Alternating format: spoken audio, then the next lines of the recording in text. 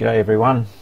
Just thought I'd do a quick video this morning on converting raw files to a DNG file so that you can import them into Lightroom or Photoshop or whatever program you use.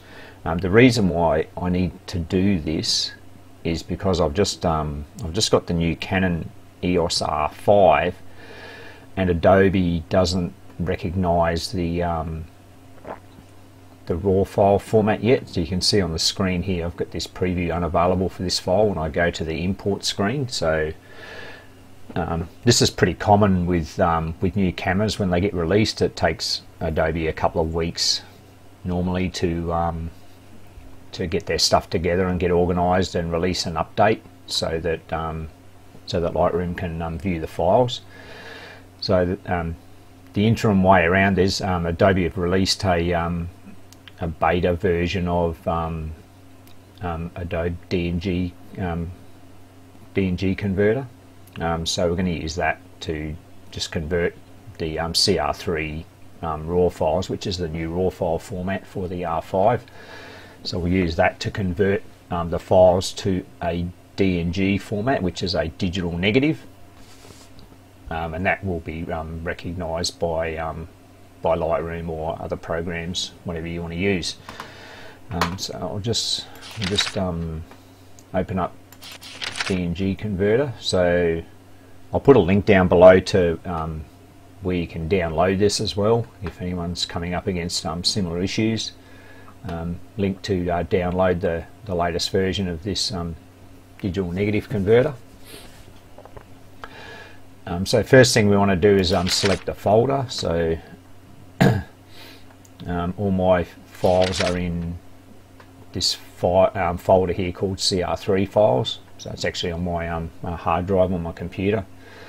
So you only have to select the source folder. You can't see the files, but as long as you've got the source folder selected where your files are, that's all you need. And then you just need to select a location where they're going to be extracted or converted to. You can either save it in the new location, or you can select another folder. In this case, I've got a folder called DNG files, so I'll just put them into that. You can also change the name or whatever of your files. I normally get Lightroom to do this for me, so I have the date format in front of the document name. But on this occasion, I'm not going to do that because all the new raw file numbers are going to be unique in the folder that I've got. So I'm not there's no chance of any duplication or anything.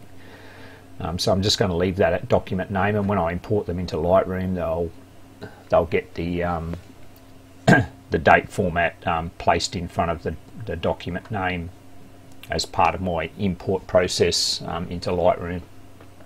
So file extension should be DNG, which stands for digital negative, and as long as you've got the latest preference here, you shouldn't have to. One thing you might want to change in here is this one down here, embed original raw file. You can actually place that inside the DNG file, which might be a good idea for later on. You can, as it says there, you can allows the original raw file to be extracted later if needed, but it just creates a slightly larger file. I did try using Canon's DPP software to do this, but it created a TIFF file which was about 250 to 300 meg per file, so I don't really want to do that. But these file sizes should be a lot less than that, probably under 100 meg, but we'll check that out after. That's all we need to do there, so OK, and then we just go to convert.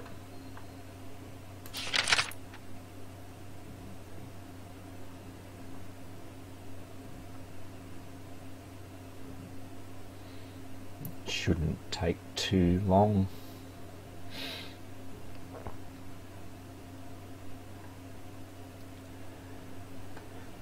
Might take a few minutes to converter. Oh no, it's doing it pretty quick. I guess if you've got a slower computer, it might take a little bit longer. I've got a reasonably fast computer, so it's processing them reasonably quickly. These are just a few random shots that I've taken yesterday afternoon when I got the camera.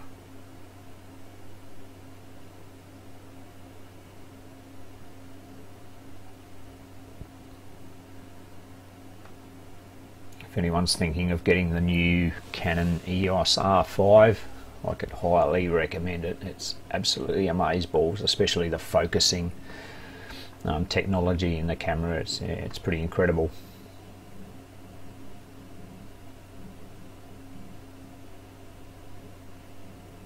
Looks like it's just doing the last ones now, so that all happened reasonably quickly.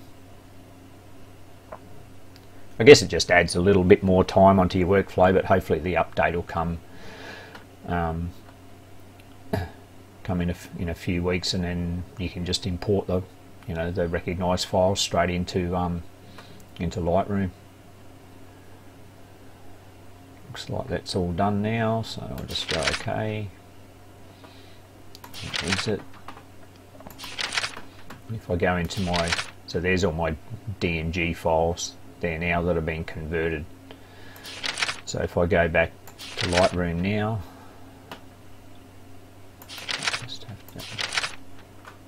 probably have to do that again. If I select the DNG, the files where the folder where my files are now, you can see that Lightroom recognises those files. So I'm actually not going to import these right now because I'm going to select which ones.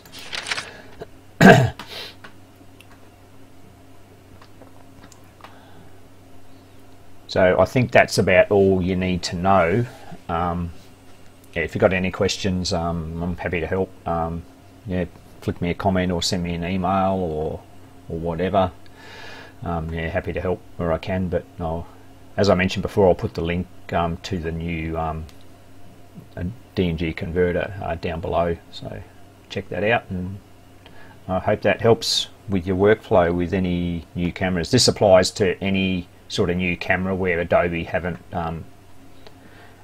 updated their software yet, so it doesn't matter what camera it'll recognise, as long as the DNG converter recognises the type of raw file that you're trying to convert. You can use it for any camera, and to convert to a DNG file, which is a internationally recognised like standard digital negative file, so you should be good to go in most circumstances. Hope that helps. Catch you next time. Cheers. Bye.